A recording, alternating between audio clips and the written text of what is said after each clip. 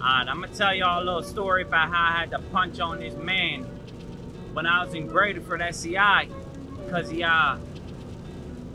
came at me sideways, but the dude had a poop bag. So this was a scary moment for me, and I was just really sitting there, you know, debating whether or not I should do this or not, and I came up with the conclusion that I wasn't going to.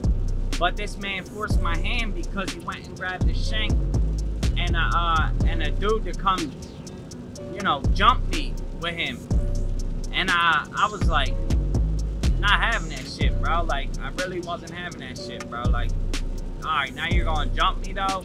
I was gonna let you live, and I wasn't even gonna do nothing to you because I was scared that I was gonna kill you if I hit you, bro. This man had a poop bag on his chest. I'm talking about he got shot in his chest and he was rolling around with a poop bag on, and he still thought he was a stone cold killer, like he was unstoppable, like he didn't have a poop bag. And truth of the story is, like nobody's scared of dude. Like, when you got a poop bag, you weigh like 10 pounds. So I don't know if this man was high or what, but yeah, I was gonna stroll this man by myself and teach him a lesson, but I wasn't gonna hit him in his body where the poop bag is. I was just gonna straight up knock his ass out. And you know, let him know, man, like, you gotta chill the fuck out, bro. Like, people will fucking kill you for real with that poop bag, bro. I don't care who you are, like, this, it ain't gonna happen like that, bro. People ain't just gonna let you live like me, man. People will straight up kick you in that shit bag, bro. Send that poop right back in you. Blow your insides out. People don't care, man. People ain't worried about your life. People feel threatened, man. They're gonna do anything, bro. It's fight or flight. They don't care if you own a poop bag, you know, a colostomy, whatever it's called. Like, dude was my friend at first, and you know, me and him got a little bit close. You know, like, I found out his real name, found out where he lived, found out who he knows, you know, things of that nature. I thought this dude was alright for real, and moral of the story is, like, dude was not alright, bro. Like, he was a straight clown and a coward for real at the end of the day, because he tried to fight me because I called his celly out, which his celly was like MS-13, so I didn't think it was that big of a deal. Like, he was involved. Like, this dude was just a white dude, but he was trying to be a Chicano or something, bro. He was rolling with the Chicanos and shit, bro. Yeah, like he was just a white boy, but he looked like Puerto Rican because he got a lot of sunlight and shit, I guess. I don't know.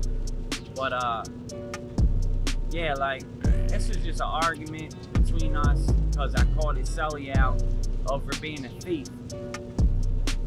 When you're a thief in prison, you get your ass split, bro. I don't give a flying hell who you are for real, because, like, people just don't, you know, nobody appreciates somebody stealing in prison, bro. Like, you can't make your own bread, so, like, if someone steals off you, you can't just go hustle harder and shit to, like, you know what I'm saying, like, make more money. Like, there's in-house hustles, but them shits are poop for real. If you ain't got nobody holding the fort down while you're in there, you're basically smoked. Yeah, man, I was just trying to bring y'all this story because this this is like a crazy moment in my life, bro. Really, like, I'll never forget this. I was just sitting in the cell calling his celly out, and this man starts, oh, you know, wolfing at his neck, snap. But you know, the funny part is I wasn't in the mood, bro. So today I had a different agenda, man. Like, I was snapped. Basically, here's what happened, bro.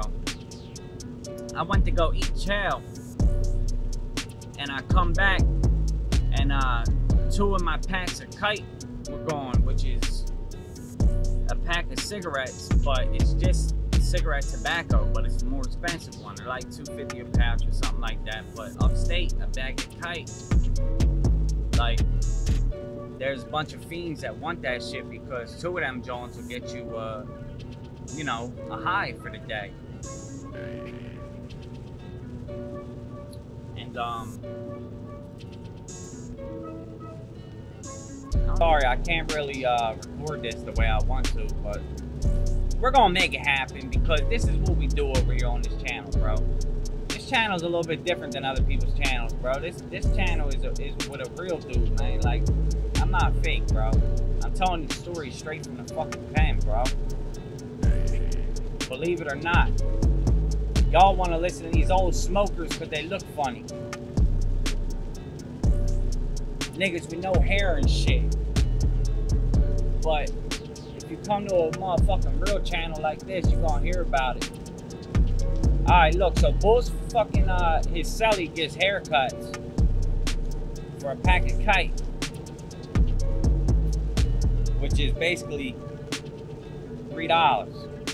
It's $2.50, but I swear it was $3, this man's haircut. Maybe he wanted 2 suits and something with it.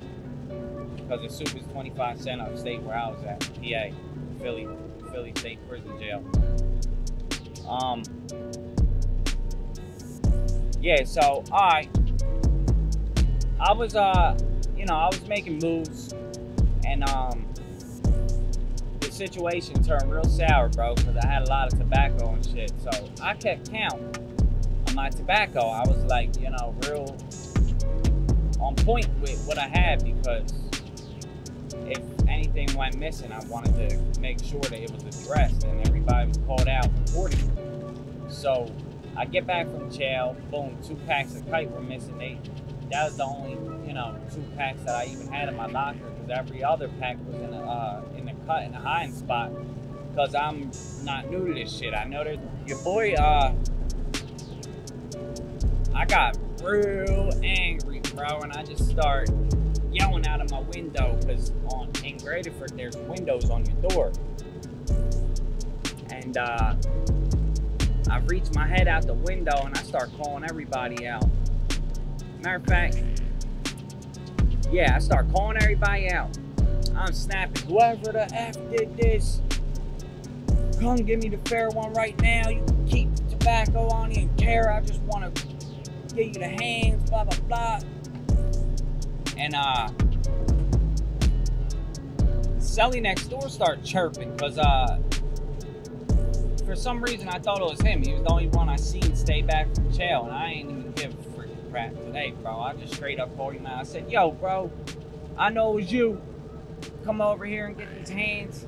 I'm finna teach you a lesson. You a sucker for real. You know, stop being a cat burglar and man up. Take shit. You want something so bad, come get it. You know, shit like that. And, I guess dude got real paranoid, because colostomy bags start chirping in. Yo, we'll ride out, blah, blah. I'm like, dude, is this guy for real? He's finna ride out with his mans with a poop bag. So I'm telling my celly, I'm like, bro, I'm kind of scared. I ain't gonna lie, because I think this man is gonna die when I punch on him. Because I'm like gonna break shit. Like, when I'm fighting, I don't care. I just start knocking motherfuckers out. One time I straight up took a CO out by accident. And my celly's like, well, you know, I don't want nothing to do with it. I'm like, yo, you're cold pussy for real too. How about that? Fuck you, after this shit, I'm fucking getting you the fuck out of here, fat boy. Fucking big for nothing ass bitch. Oh man, they're my boys. And this, that, and the third. I'm like, yeah, they were my boys too, but these clowns just start calling me the fuck out, bro. So at the end of the day, I'm gonna fucking do what I gotta do, because I'm upstate and motherfucking, I ain't fucking ruining my image, bro. There's freaking knockout artists rolling around knocking people out for fun, just to get the cigarette out their mouth. Like, this ain't a place to joke around and shit, bro. So I'm like,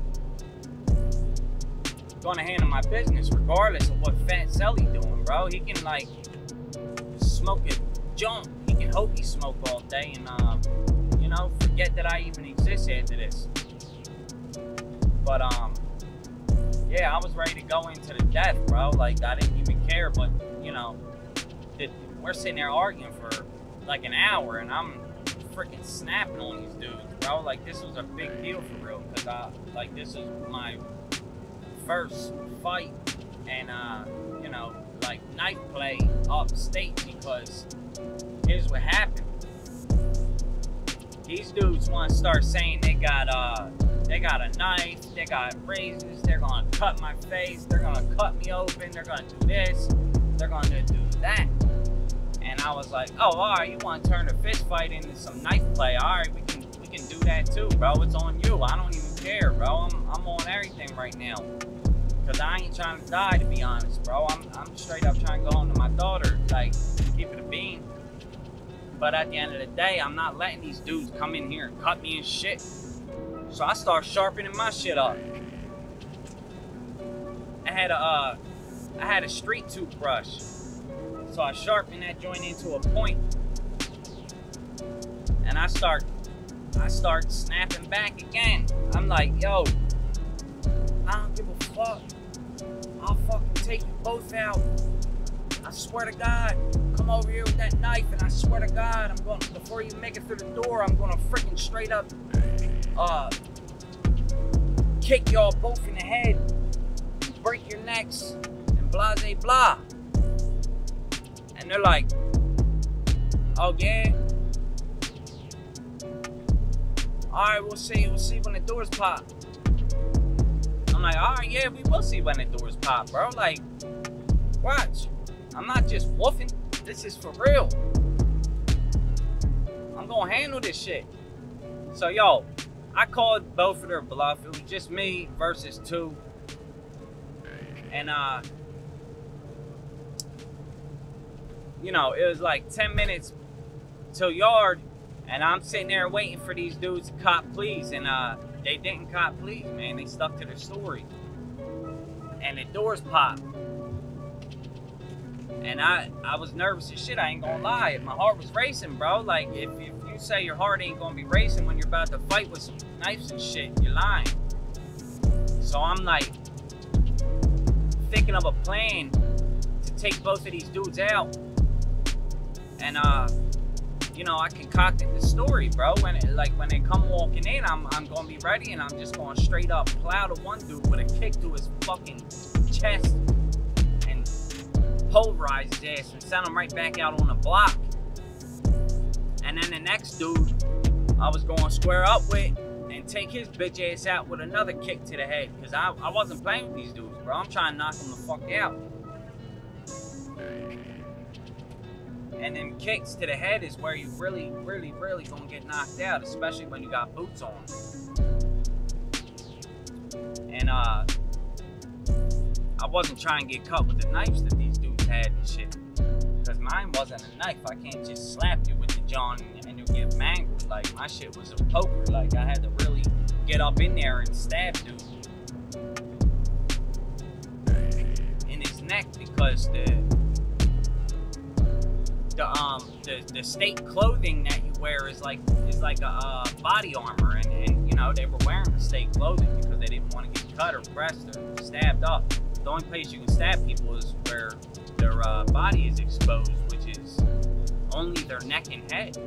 The rest of their body is not exposed, and a toothbrush that's very hard and sharp is going to go through someone's skin, but it's not going to go through this body armor like suit that you're wearing, because it's a one-piece jumpsuit with a button-up in the middle, like a button-up shirt, and you know.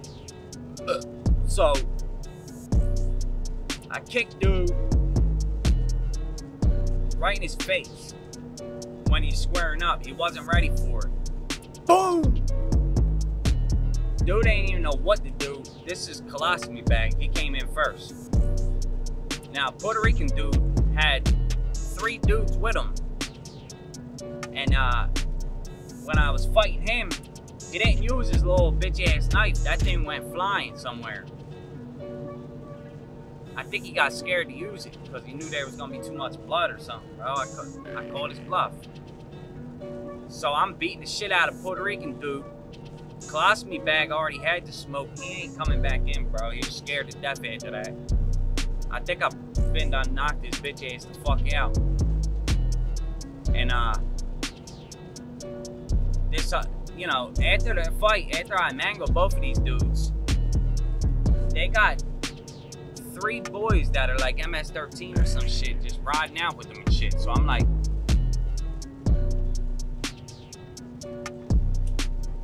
I was bucking because I had to go out and use the phone afterwards. And they were just kept circling me like a swarm of sharks, bro. So I'm like, oh, all right, that's how y'all want to play? Y'all want to just keep circling me and shit with all these pokers and shit and look like y'all about to fuck me up again? All right, we'll see. So I stood there and held my ground. Yo, thanks for tuning in. Don't forget to hit that like and subscribe button.